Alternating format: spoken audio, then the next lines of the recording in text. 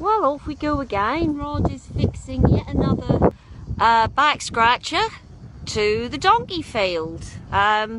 These back scratchers have proved to be very, very popular, and the donkey field, I believe, is one of the last ones to actually get one installed. We've just been very preoccupied with the recent rain floods and everything. But anyway, back to where we started. Rod's finishing off the back scratcher project. So as you can see already, two of them are all very interested in seeing what's happened, and I'm sure that they'll be queuing up to all take turns to scratch.